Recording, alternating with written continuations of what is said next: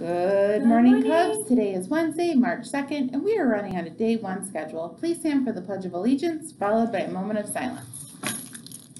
I pledge allegiance to the flag of the United States of America and to the republic for which it stands, one nation, under God, indivisible, with liberty and justice for all. You may be seated. So, I feel really bad about this, but I said Tuesday was Crazy Sock Day, but today is actually Crazy Sock Day. So it's okay. We all make mistakes. I have a ton of weird socks that my mom always gives me for Christmas. You know, my mom gives me a lot of weird socks too, and I have these ones with like dog faces on them and like little tongues. So like, it's just socks. I don't know. Anyways, they're just in my drawer. They are. I don't actually I rarely wear socks. I'm gonna be honest. Yeah. I wear them around our house a lot, but we keep our windows open because I like the fresh air. Yeah, and then the tile gets cold. Yes, this is true.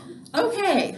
For lunch today, boys and girls, we have Kung Fu egg rolls, and then we have Under the Sea tuna sandwiches, and again, the best, the PB&J sandwich. So just tons of good, yummy snacks. Lots of good options. Yeah. Okay, so we have a new person that we're focusing on this month for overcoming obstacles. Okay. So yesterday, your teacher should have shown you this video about our new person, and his name is Alex Honnold, and I don't know if I'm pronouncing that right, Honnold or Honnold, but he basically has done some, you know that a couple months ago when we talked about the guy that was the tightrope walker, he's kind of like another sort of daredevilist in my personal opinion, because I feel like every time he does these things, he's putting his life in danger. But he rock climbs.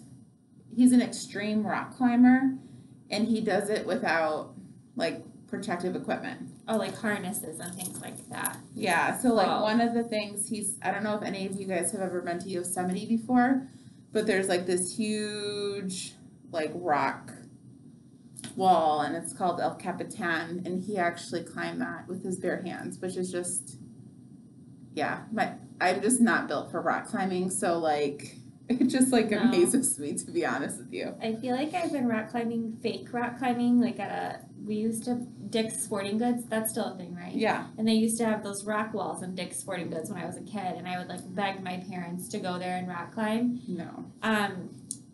I definitely outgrew that. No rock climbing for me, but whatever floats your boat. Anyways, we're super excited to celebrate him and learn all about how he overcame his challenges and obstacles to become the person that he is today.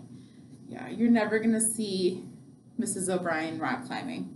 No, I don't. Nothing about it is enjoyable. I actually don't think any of our staff rock climbs. No, but my daughter likes rock climbing, but she's little.